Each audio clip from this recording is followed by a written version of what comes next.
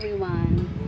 So, inisip ko gawing video na to kasi syempre gusto ko na mag everyday vlog and gusto ko na rin talaga mag-vlog. So, inisip ko is kung magbablog ako, syempre kailangan na yung totoo ako sa sarili ko. And wala akong tinatago sa inyo and feeling ko once na mag-open ako ng ganito, masabi ko na kung ano yung sekreto ko is for sure at hindi na ako matakot kasi for sure naman is mas magiging open ako sa pag-vlog ko na to. And di na ako maiilang na mabibisto nyo or malalaman nyo to sa ibang tao. Kasi ako na mismo ang magsasabi sa inyo. Ayan. Sobrang inipis ang panahon. And kung may narinig kayo is yung electric fan yun. So, yun na nga guys. Ayan. Dito tayo banta kasi video. Ayan. So, ayun guys. So, yun na nga. Hindi ko alam guys kung paano ko umpisahan. Kasi natatakot ako.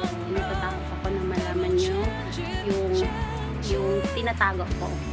And, natatakot ako din ako. Baka hindi nyo ako matanggap.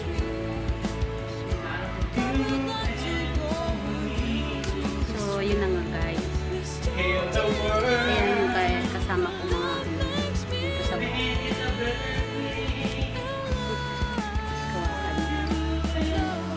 and yung mga kasama ko is alam nila and alam nila kung ano yung sekreto ko.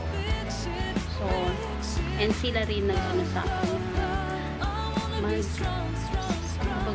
sila yung tumulong sa akin para magsabi ng totoo, para mag-share sa inyo na yung sekreto ko nga. So, yun na guys. Hindi ko rin maano guys.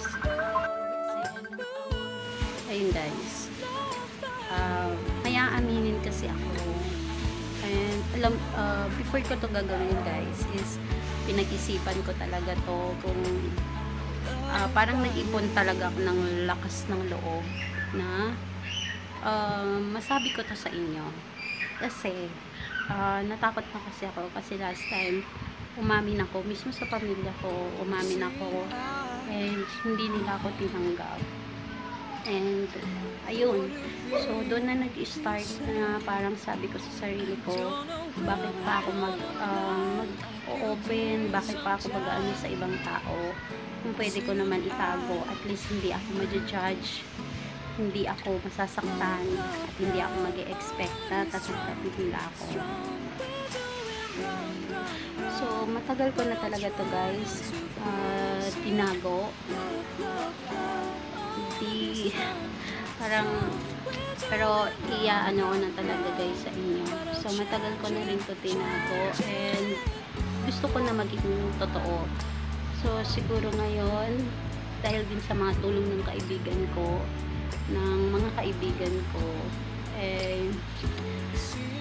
gagawin ko na to at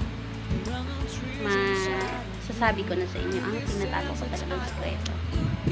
So ito na nga guys, isa akong bakla. Ayun. Isa akong bakla guys. And yun yung tinatago-tago ko na hindi ko masabi-sabi. Every time na umuupo ako sa video, sa camera na mag-videos ako, alam ko na hindi ako yun. Alam ko kasi may ginatago. So ngayon guys, and yun. So ito ako. Isa akong bakla. And yun. Ito, so yung nakikita nyo ngayon, ayan, bakla yan. Bakla ako guys. Ayun, so yung mga kaibigan ko, yung mga kasama ko, so mga bakla rin sila. Mga bakla rin mga kasama ko. So nakatira ako na bakla yung mga kasama ko, yung mga kaano ko mga bakla. So yun na guys. akong bakla, and may isa akong tao na gusto magpasalamat dito guys, na hindi siya nag-ano sa akin, hindi niya ako ginijudge, tinulungan niya ako na para i-share ko to sa inyo at isabihin ko to sa inyo na maging totoo ako sa akin sarili. Isa-shoutout ko lang pala, yung pangalan niya ay si Frank. Yun guys, si Frank yung pangalan niya, at pina-Frank ko kayo.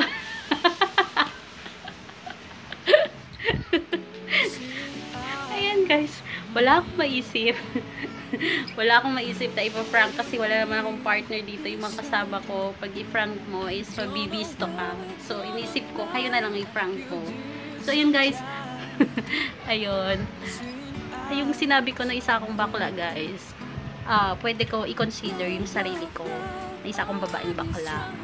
Ayan. Babaeng bakla, ibig sabihin is, yung mga kaibigan ko kasi, mga bakla, and napaka-comfortable ako sa kanila pag sila yung mga kasama ko. Basta, iba.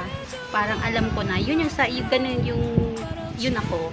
Pagkasama ko yung mga kaibigan ko bakla. And, sa kanila kasi, walang kaplastikan. Basta, di ko maano guys, basta, isa akong babaeng bakla.